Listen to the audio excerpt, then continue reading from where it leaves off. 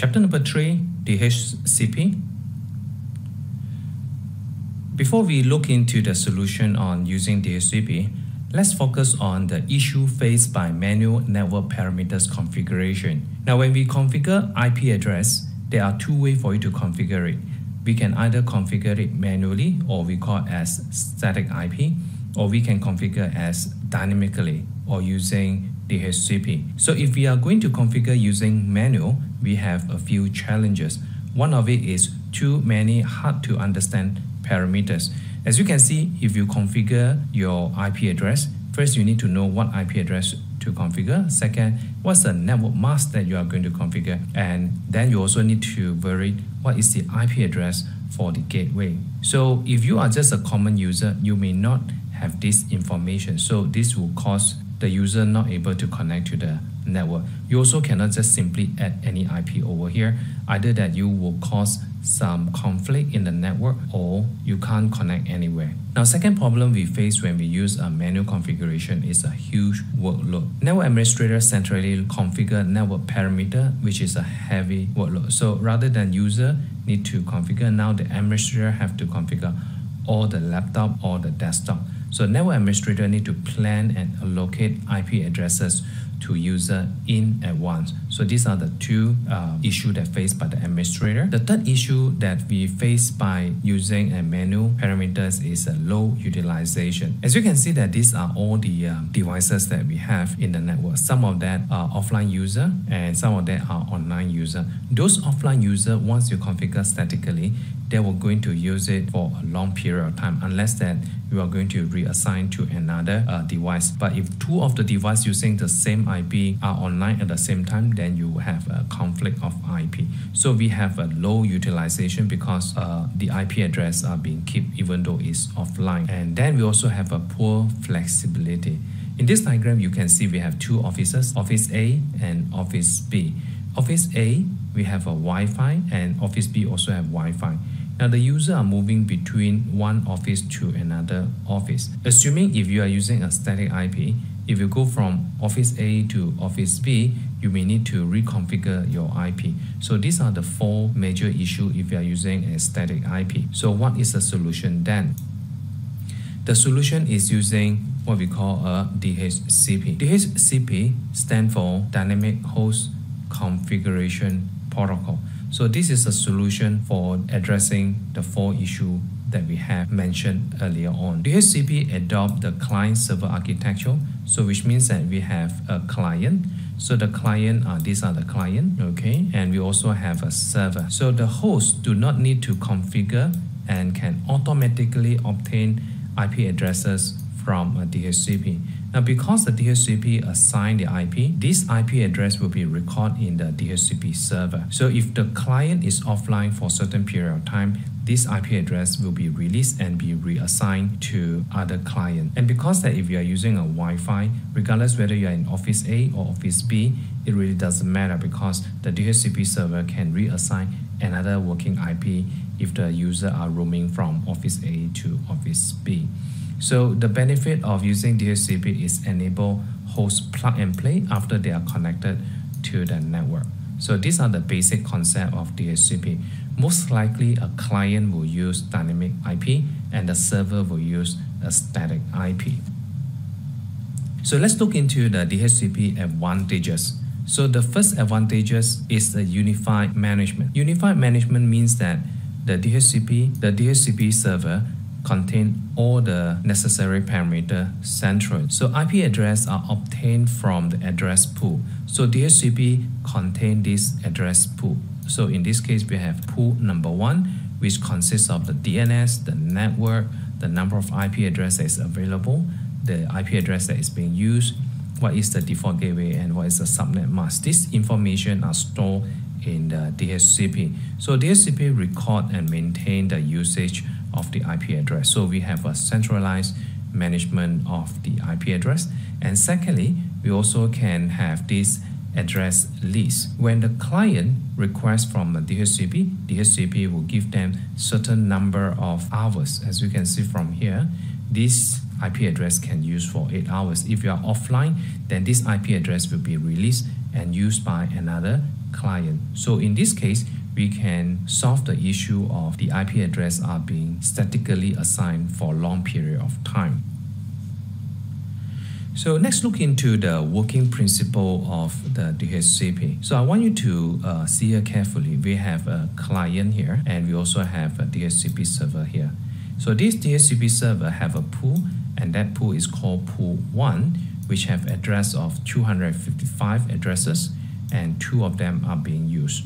I also want you to take note that there are blue color here, which is a traffic sent by DHCP client, and we also have the purple color here, which is a DHCP server. So I want you to look into the first step. This is our first step. The first step is that the DHCP discover, in this case, this is a broadcast used to discover the DHCP on the current network.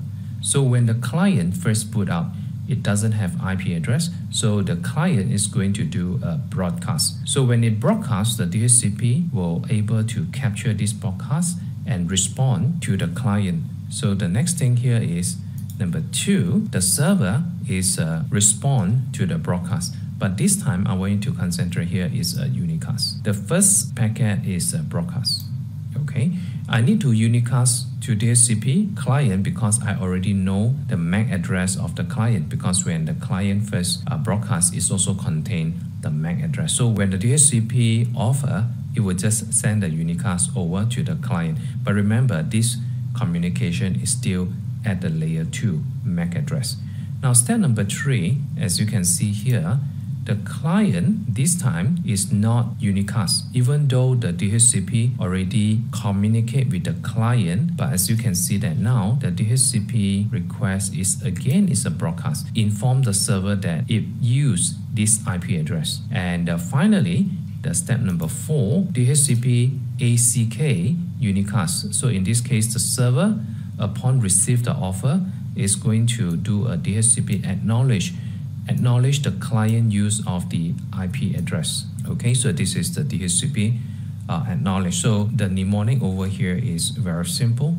So first is that the client is do a discover, then the server is going to offer, and then the client is going to do a request, and finally the server is going to acknowledge, which is DORA. Okay, discover, offer, request, and acknowledge. So these are the mechanism on how DHCP work. So we have a question here. Why does a DHCP client need to send a DHCP request packet to DHCP server to notify its use of particular address after receiving a DHCP offer? It means that on the step number 3 here, why did the DHCPs need to send a request in a broadcast format? Now please remember that in the network, you may have more than one DHCP.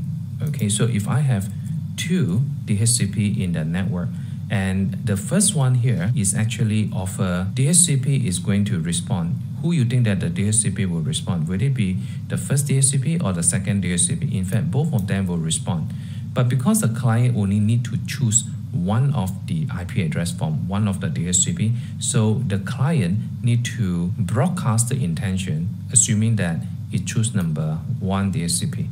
So number 2, DHCP, after receive the broadcast, will release the IP address, and it will not be reserved for this particular client. You get what I mean here? Because in the network, you may have more than one DHCP server. So that's why on step number 3, DHCP client need to do a broadcast to inform the server that it will use this IP address. Okay, so this is the DHCP working principle.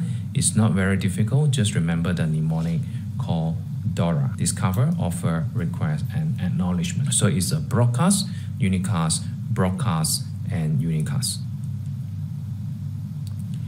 Now then, once the IP address is being leased, then we also have what we call the lease renewal, DHCP lease renewal. Now, when the DHCP already have an IP on the lease date, let's say now we have 8 days for the client to use. On the 4th day, or in this case, 50% of the lease, the client is going to do a DHCP request in a unicast. Request the server for an IP address renewal. So if you have 8 days, on the 4th days, I'm going to renew. So in this example, it's actually used 8 hours. So that means that after I use for 4 hours, the client is going to ask for extension. If this is allowed, and if let's say I have these resources, the HCP is going to do a unicast, notify the client that the IP address can be renewed and the lease is updated. And assuming that the DHCP is not available, so the DHCP client is going to reattempt again on the 7 hours or 7 days. Okay, so this is how it works. If the DHCP client failed to receive a response from the original DHCP server at 50% of the lease, or we call it as a T1, then DHCP client will wait until 87.5, or known as T2. If you use 8 hours, then on the 7 hours, I'm going to reattempt second time, we call T2. At T2, the client enter the rebinding state and broadcast a DHCP request to which DHCP server can respond. So on T2, the client, instead of using a unicast, is going to do a broadcast, because the state that we are here at T2 is called rebinding state. And at this state, it is going to use a broadcast. Okay, so these are the mechanism on the DHCP. So let's look into the DHCP configuration syntax. So first, we need to enable the DHCP. So we use DHCP enable. Then we go into the interface and enable which interface is enabled for DHCP. We can specify the DNS IP address. Then we also can specify what is the IP address to be excluded. Now, why you need to exclude the IP address? Assuming that if you have an IP address of, let's say, 192.168.1.1 to 192.168.1.254, and let's say the server is actually used .1 and .2, because server need to have a fixed IP. So what is the start IP then? Your start IP are supposed to be start from .3. Okay, remember, if it's .1, .2 already been used, then your start IP should be .3, and you also have to specify the end IP. Okay, maybe you do not want to utilize all of this. Maybe your client only have 10 clients, so you can actually specify only 10 IP in the address range. Then finally, you also have this command, DHCP server list. You can specify the number of days, hours, minutes, or unlimited, okay, for the list time for the DHCP IP to list out this IP. And by default, if you don't specify, the address list is 1 day, which is 24 hours.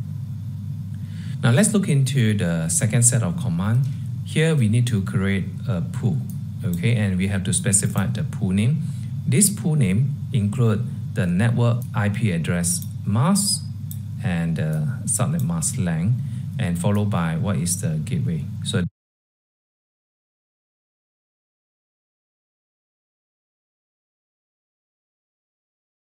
is the second set of the command. Now then you can specify the DNS list and followed by the list. Now remember that there are two ways for you to configure that. Either you configure on the interface or you can configure on the global. So remember on the previous step, okay, I go back here. You can see that we are using a DHCP select interface. This is where we configure using an interface as the DHCP. You also can configure the DHCP to select the global. So let's look into this configuration. And this configuration, we are having this DHCP client, and we also have a DHCP server. So the requirement is to configure a router as a DHCP server, configure the subnet on which gig 0/0/0 belong as the address pool of DHCP client, set the IP address on the gig 00 to that of the DNS server, and set the list of 3 days. Okay, so these are the requirement. As you can see from here, we are going to set the address pool, and we are going to apply that in the gig 00 interface. So first we configure the DHCP to enable. We go to gig 00/0, and then we use DHCP select interface. Okay, remember that we can do another option is to do a DHCP select global. We specify the DNS IP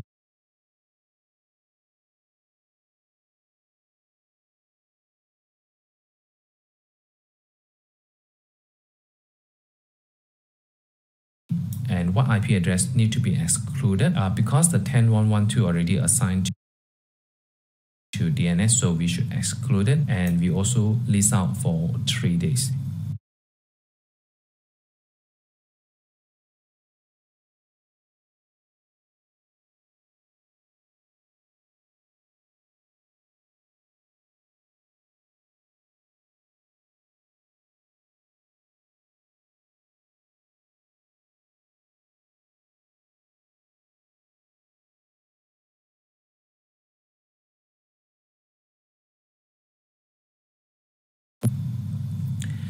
Now, if let's say you do not want to configure on the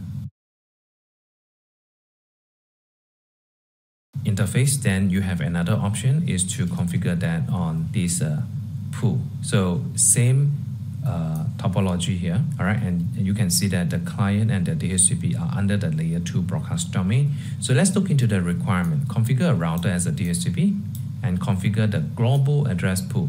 And this time the pool name is called pool 2 to assign IP address on the subnet on 1.1.1.0/24 to DHCP client. Set both the gateway address and DNS address to 1.1.1.1 and the lease day is 10 days. Use the gig 00 to use global address pool. So this time, instead of using interface, we are using the address pool. Let's look into this example. Again, the first command is the same. We enable the DHCP. Now we are going to configure a pool, and the pool name is called pool 2. So after the pool has been configured, you are inside the IP pool called pool 2.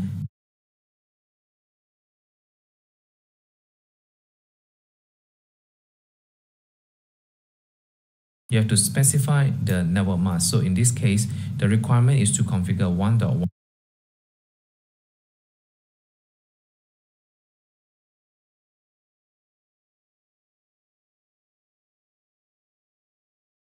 .1.0/24. So this is a command called network command. This is our gateway, this is our DNS, and this is our list day.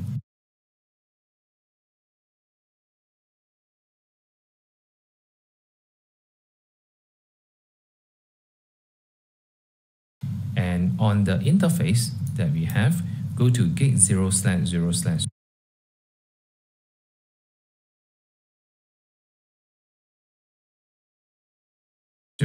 We select DHCP, select global. So the difference over here is this is a